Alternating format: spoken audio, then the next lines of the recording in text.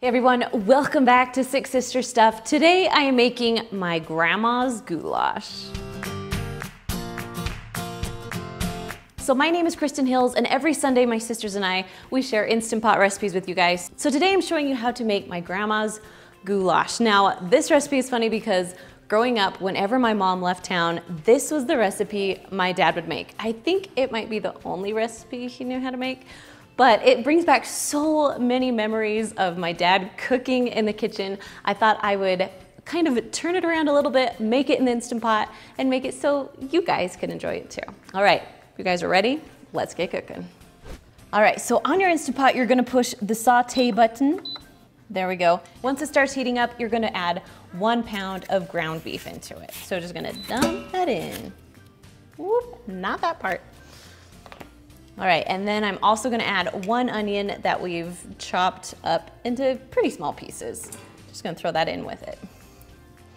Next, I'm gonna take my lovely chop stir. Now, I've talked about my chop stir quite often, so if you haven't seen this yet, I'll put a link down below in the description. It is my most favorite, probably one of my most favorite tools in the whole kitchen.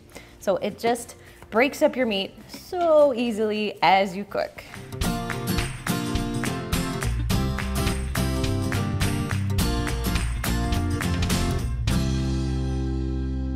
All right, so once your meat is cooked pretty well, like it's almost all brown and your onions are getting a little bit tender, now it's time to add everything else in. So, okay, so first we're gonna add just 1 green pepper in there.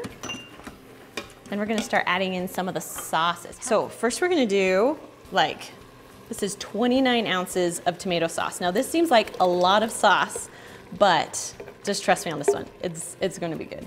So we have 29 ounces of that. Then we have 2 cans of diced tomatoes. We're gonna leave all the liquid in these too. Then we have 1 can of corn. Again, we're just gonna leave the liquid in because we're gonna cook our noodles in this at the same time. Okay, then for some of our seasonings and sauces, we have 1/2 cup of brown sugar. Now this is the secret. This is what makes it grandma's goulash, is the brown sugar in it. So we're gonna add 3 tablespoons of soy sauce and then 1 tablespoon of Worcestershire sauce. Then we're just gonna mix it really well. Now we're getting pretty full, so if you have an 8-quart Instant Pot, I would highly suggest cooking it in the 8-quart, but we're gonna see how this goes. Next we have 1 pound of elbow macaroni. Now I'm only gonna do half the box because I'm nervous that it's too full. So if you could do the whole box if you had an 8-quart, but half the box, so just a 1/2 pound if you're gonna do just a 6-quart. So we're gonna dump in our macaroni. There we go. And then we're gonna add about 1 cup of water. So we need that water in there so 1, it will pressurize, and 2, we'll get our noodles all cooked. All right, I think we're ready. Okay, so you're gonna make sure the lid is on all the way. Make sure this little knob is turned to sealing, not venting. Then you're gonna push the pressure cook button. Because we have to cook those noodles, we need to go to 4 minutes. So we're gonna go, here we go. We're at 50, so we gotta go down quite a ways.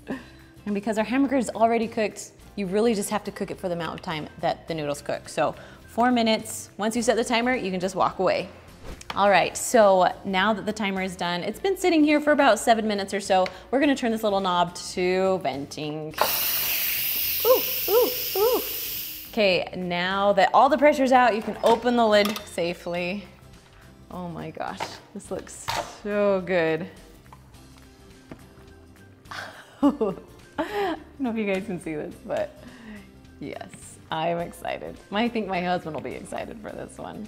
All right, so we're just gonna pour some into this bowl here so you can see it. Now, if you wanna add a little bit of salt and pepper, that's great. I didn't add a ton of seasoning, but it really doesn't need a lot because it has a lot of flavor in there. And then if you wanna put a little bit of cheese on top, serve it just like that with your kids and they will love it. All right, you guys, if you want more easy Instant Pot recipes, you can check out this video right up there. And we will see you guys next week. Bye.